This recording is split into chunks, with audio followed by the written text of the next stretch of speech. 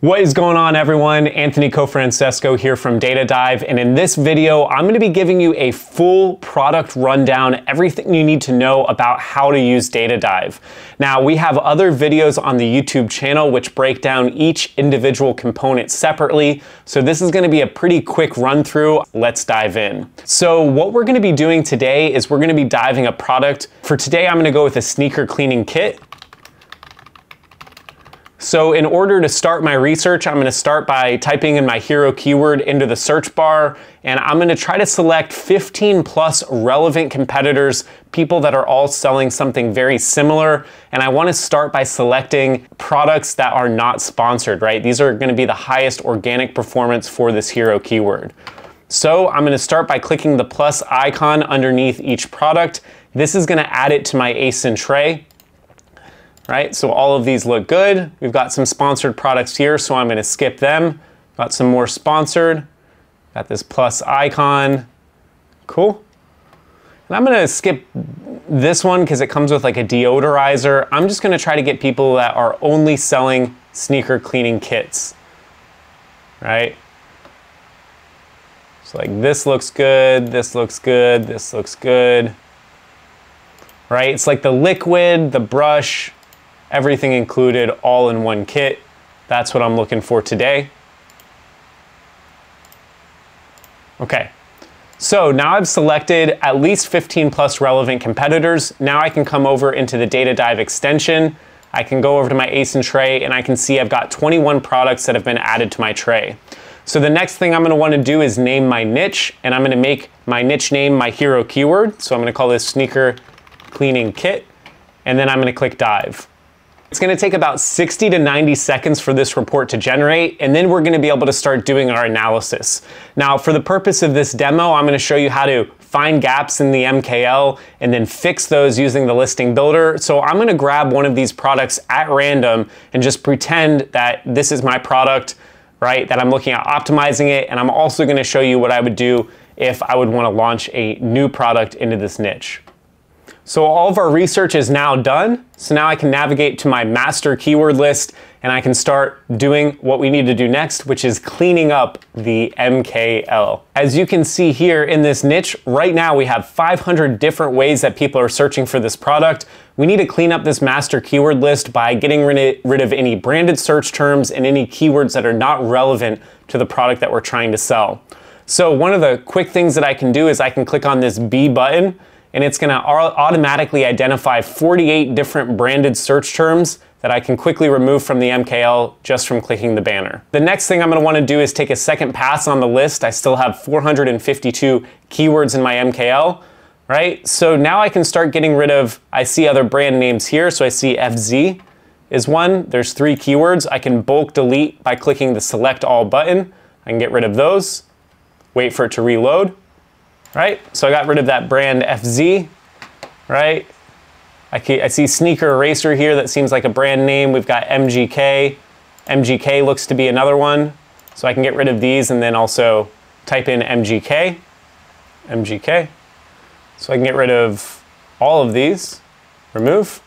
And then I also know that there's going to be a lot of branded search terms related to different types of shoes that the sneaker cleaners can clean, right? So these are things like Jordan, Yeezy, Converse, Vans. I'm going to put all of those into this search bar and I'm going to manually delete all of those. So we're going to type in Jordan here. We can see there's 19 keywords that I can remove from the MKL. I'm going to type in Vans. We've got another 11 keywords here. I'm going to do Nike next. Okay, so you can see I have another 91 keywords that I just removed from my master keyword list. I spent probably about 5 or so minutes cleaning up the MKL. This is probably one of the most important things that you're going to do, because if you start an analysis or you start to optimize your listing based off of a dirty MKL, it's just going to lead to you having issues.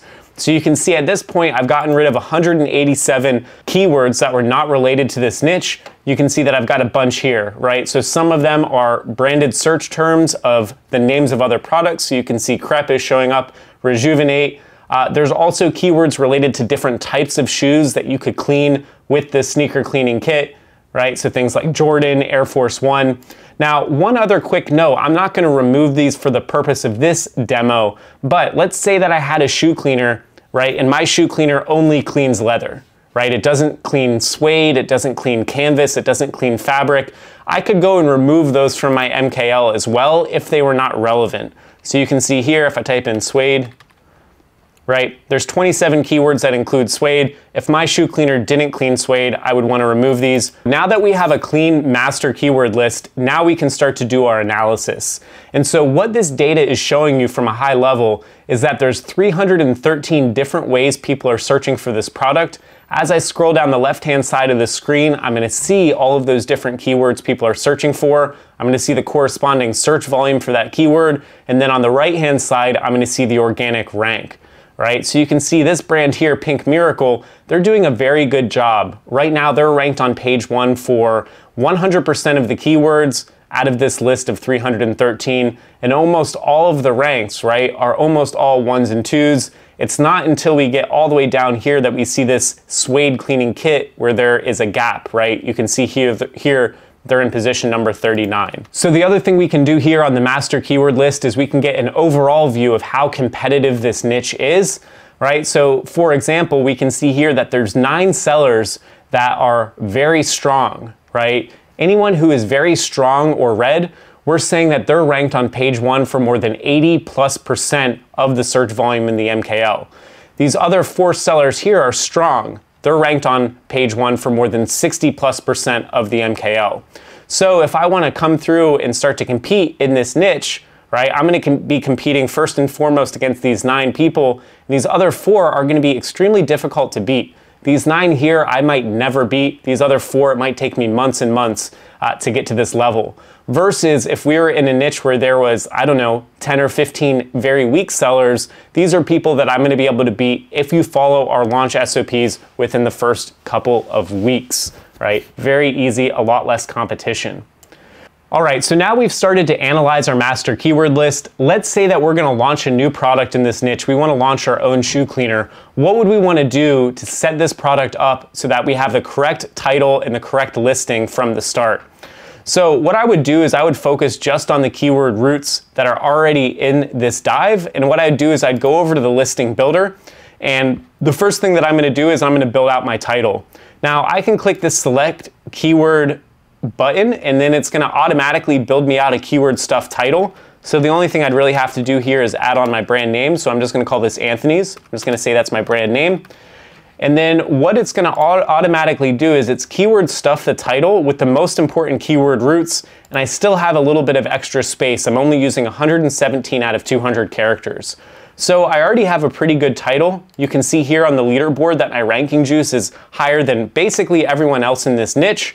And this is a keyword stuff title. I wouldn't want to upload this directly into Amazon, but this is a really good starting point for moving forward.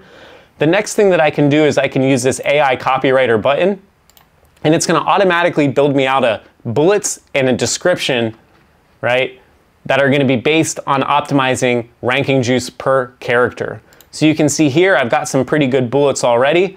It's built me out a description rather, and these are all set up here. I can go and check myself on the leaderboard, and I can see overall I'm doing quite well. For title, I'm in number 1. For bullets, I'm in number 4, and description, number 4 as well.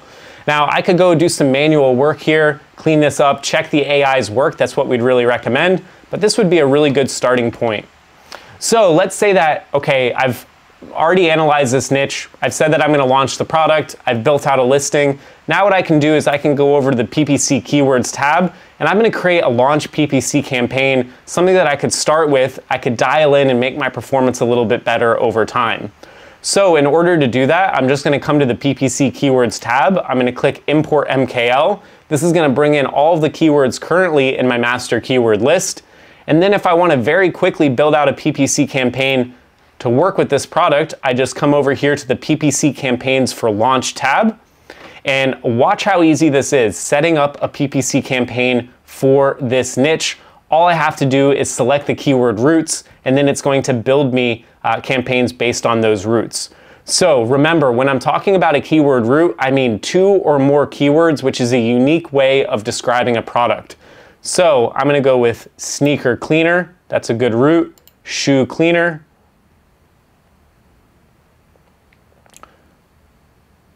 Shoe cleaner sneaker. Sneaker kit, I think works. Shoe cleaner sneaker.